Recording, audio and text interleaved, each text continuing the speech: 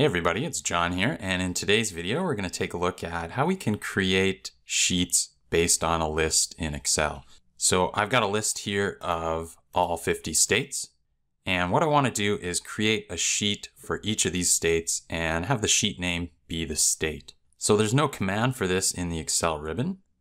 So what you would have to do is create a sheet and come back to your list and copy and paste and then rename the sheet.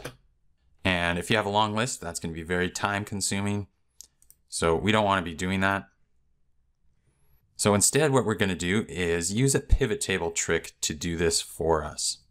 So the first thing I'm going to do is create a pivot table from this list. So if I have my active cell in this list somewhere and go up to the Insert tab and select the pivot table command, then Excel is going to select the range for me, and I just need to make sure that that is the entire range or list. And I'm going to put this in the same worksheet here. And if I press OK, that's going to create a new pivot table for me.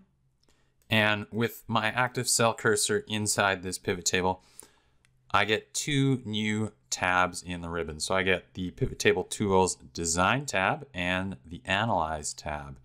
And if I select the Analyze tab and go over here to Options, and if I click on this little small triangle next to Options, I get this menu here.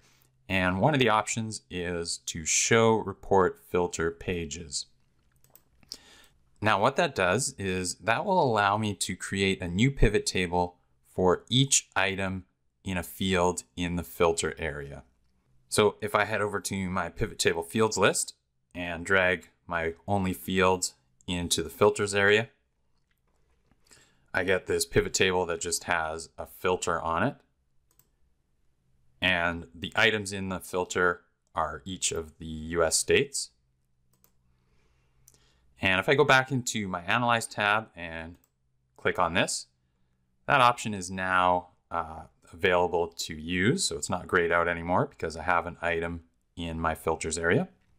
And if I click on that, I get this menu here. So if I had multiple fields in my filters area, I would be able to select one of those, but I've only got the one US state names. So I'm going to click OK there. And you can see that what that's done is created a new sheet. So one for each item in the filter field. So you can see I've got Alabama as a sheet here. And up here, my pivot table is filtered on Alabama. And if I go to the next sheet, Alaska, the pivot table is filtered on Alaska. So this has created a sheet for each of those items in my list, but it also has a pivot table in each of those sheets now.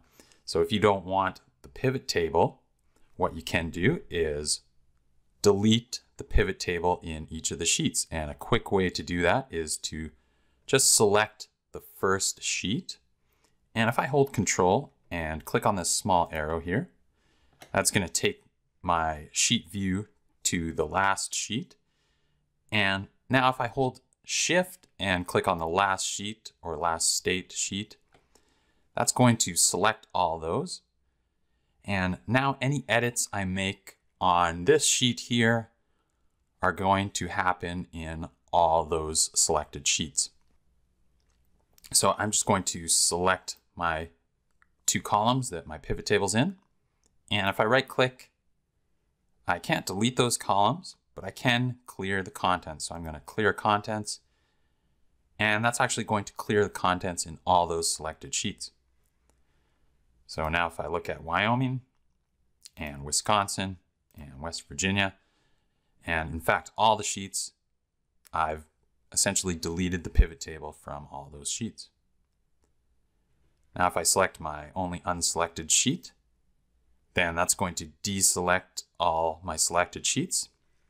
And then I can just delete the pivot table I used to create those sheets.